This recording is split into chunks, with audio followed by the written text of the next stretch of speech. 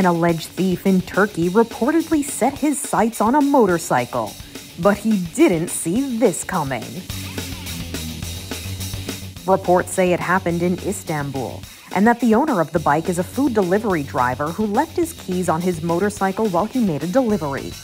Surveillance video shows a man walking down the street, spotting the motorcycle, getting on it, and attempting to drive away.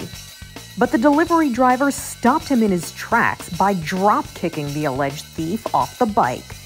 The suspect reportedly ran from the scene, and the driver suffered minor injuries. But he still has his bike.